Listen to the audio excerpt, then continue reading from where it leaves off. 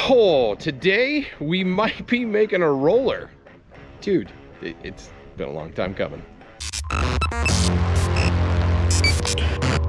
What's going on, guys? Matt over here, Lethal Garage, and today's kind of a cool day because we may have a roller on our hands by the end of this video. That's kind of the hope. Now, I have the trailer, I have the front subframe strapped and ready to go to take up to Craig's house because we just finished all the welding.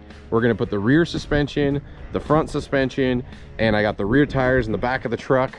And yeah, that basically means we'll have a roller. I got the wheels and everything, the tires, we're good. We don't have a steering wheel yet, or steering column. It'll be an interesting kind of roller. We'll see how it goes, but let's get up there and get this thing on the car. Got the front end all mounted up, made it out to Craig's. We're up here at the ranch. She made it. I added like 50 straps, so it was not moving. So, but we're good, we're here. Now we just got the car off of its side.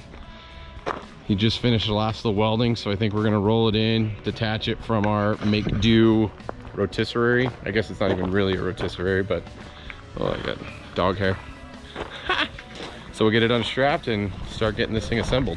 So we got the car off of our make-do rotisserie. Actually, if you guys didn't see it, we used the actual original leaf spring mounts and we welded it to these bars and bolted it to the car.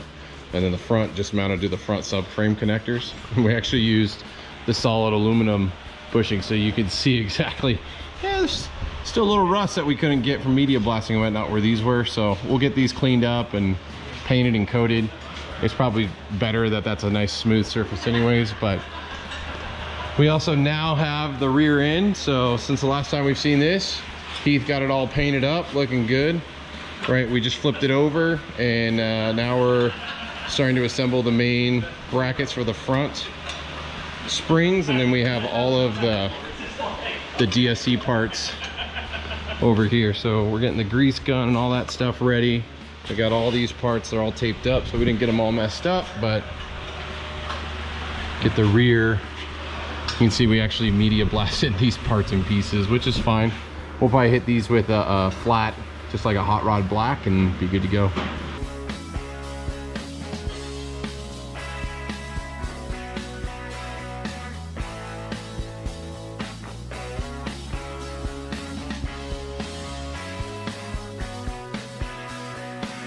A little off. Huh? A little off.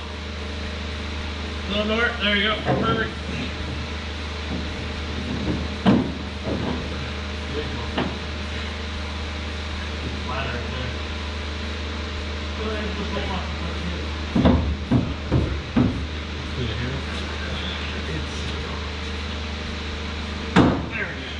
Get it? Yeah. Got a rear end under here, boys. Got all the bolts all tightened up, looking good. Holy cow. We're gonna have a roller here. I mean, they're taking lunch break. As soon as they're done, we're gonna get the front subframe on. It's looking good. Mike thinks I'm gonna make my car donk because I was thinking about putting 18, 17 size wheels, and he's just like, you're gonna put 32s on it. 22. He's fired. Yeah, get the old time. Anyways, front subframe off the trailer. Heath's playing the guessing game of which subframe connectors go where, because there was no instructions or details whatsoever in this kit.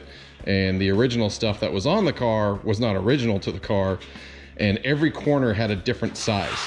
So yeah, awesome. But hey, look it, we lowered the car, it's on bags. Dude, that would be crazy if it was that low. I think we should set it on that too. Oh, ladies and gentlemen, the Lethal Classic Roller. Almost. Grab me Heath, I love you forever. Alignment's all jacked up, but guys, we legit I'm telling you, it's not that far off. have a roller. She rolls again.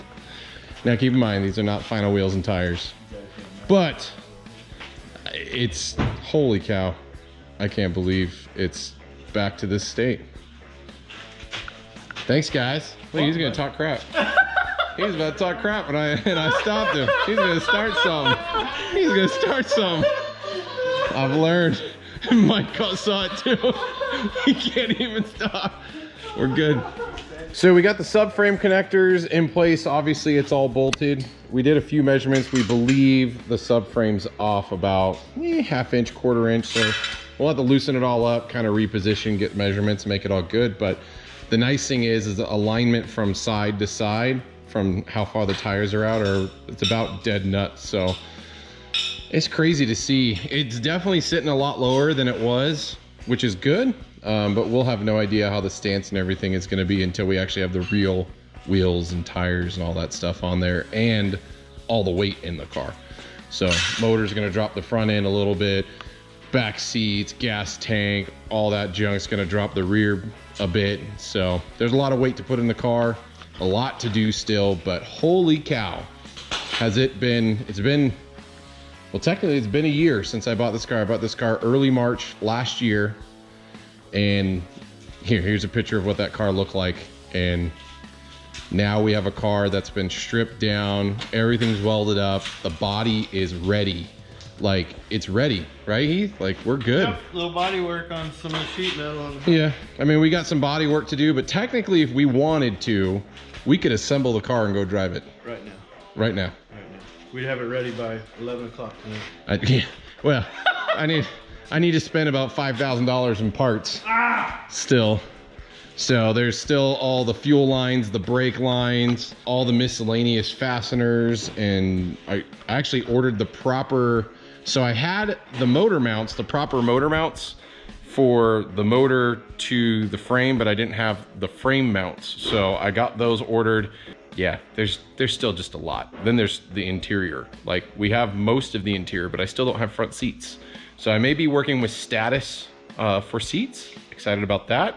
Still have to figure out the lining for the rear seats and basically the whole interior. I think I'm gonna work with a local company to put some nice carpet and get the headliner in. But I have all those parts and pieces. I have all the trim pieces, the A-pillars, the sail panels, all the trim, the doors. I have all the parts and pieces to assemble that. We started that, started getting the Dynamat in. We got to Dynamat the interior. Like, there's a lot. Whoever said it was cheap rebuilding a classic straight up lied to you. No one ever told me that, so I knew what I was getting myself into. But this is gonna be an expensive car when it's done, but it's gonna be something I'm never gonna get rid of, and it's gonna be something I'll be proud of forever. So, and if, again, I gotta give huge shout out to Heath and Craig and Mike and even Russ, who's sitting over, who's even put some time in. Like, without their help, their knowledge, their assistance, their willingness to help me out, like, this project would not be happening. So huge shout out to them. If you guys are ever looking to potentially do this, give them a call. You know, they may want to do that. I think Heath wants to retire and just do this for the rest of his life, right? Yeah, I want to be broke. Car's in a really good spot. I'm super excited right now, like, just to see the car back in this way and the whole front end together. Obviously there's still a lot to do. We got to get the sway bar, we got to get the whole motor. Yeah, the motor's built though.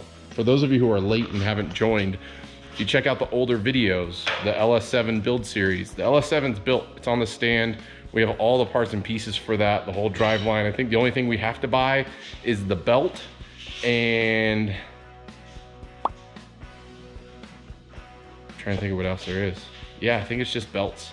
Like, it's not very much. So excited. That's it. I'm leaving it there. We're done. We're good. We have a roller. Until next time, see you guys on the road.